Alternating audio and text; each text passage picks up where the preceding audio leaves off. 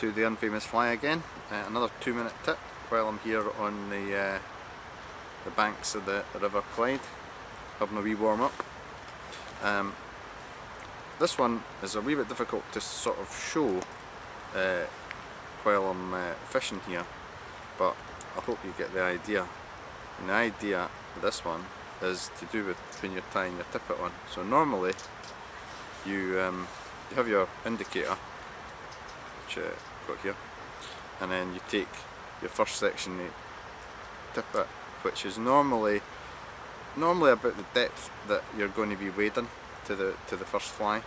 So what I do is I stand on my indicator, and I'm going to have my first dropper round about waist height, because that's about as deep as I'll ever wade, which is waist deep. And then your next fly is somewhere between 12 inches and 2 feet below that. And if you're going to have 3 flies, then another 12 inches to 2 feet. You know, the distances is one of these things you can vary. 12 inches I would say is about as close as you'd ever want them. 18 is probably about right, and 2 feet, that's up to yourself. However, what most people do is they tend to get their first bit lead tippet, and then they'll tie a second bit on to form a dropper using a 3-turn water knot.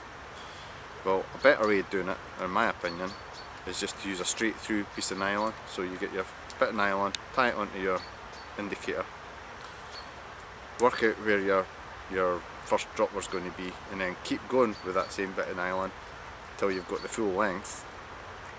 Cut that off, tie it on.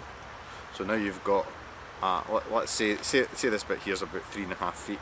So now you've got 3.5 feet plus 18 inches. So that's 5 feet, something like 5 feet. And then get a short bit of tippet, and it doesn't have to be the same thickness. Generally speaking, it'll either be the same or maybe 1 gauge thinner. So if you're using the sort of American system and using something like 6x, which is about £3, 5x, 6x for your main line, you can maybe go and use 7x or £2.5, something like that, or you could use £4 for your entire tippet and use £3 for your droppers, which gives a slightly better, more delicate presentation on the droppers. But you just tie that on to the main line with a 3-turn water, not exactly the same way as you would just join 2 pieces of nylon together, but this time it's the dropper that's going to be the tied on bit, and it means that your main line is continuous. It's not got any breaks in it, and it should, in my opinion, make it stronger. It also means that you can have finer droppers, and if your dropper gets snagged or something, at least when that breaks off, you don't break off your main line. And it's possible, it's up to you whether you want to do it or not, but it's possible to tie on a new dropper onto your line. Now, I'll admit, the one downside to it all is that when you've got multiple flies further down the line, if you've got 1 or even 2 further down, when you can't if you're going to tie a dropper on with a fly on, you're going to have to pass that fly through the loop of the 3-turn water knot.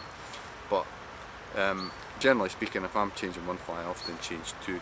But this method is equally valid for loch style fishing. If you're just if you're fishing, say, a 14 foot